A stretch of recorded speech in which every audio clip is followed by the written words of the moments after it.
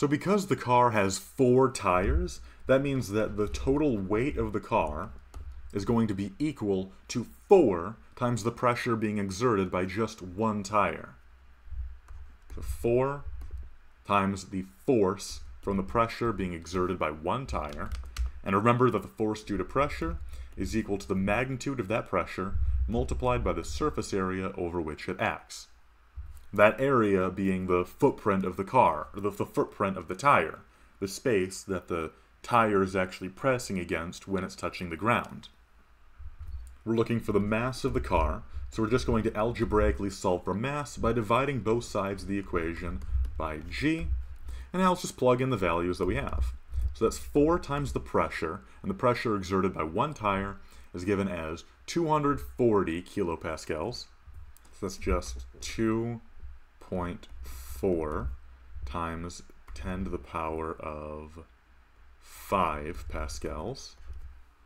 Another way to write that would be 240 times 10 to the power of 3 pascals times the area of 190 squared centimeters. And then we'll want to convert from centimeters into meters. So that's 1 meter for 100 centimeters, and then square that because the units are squared.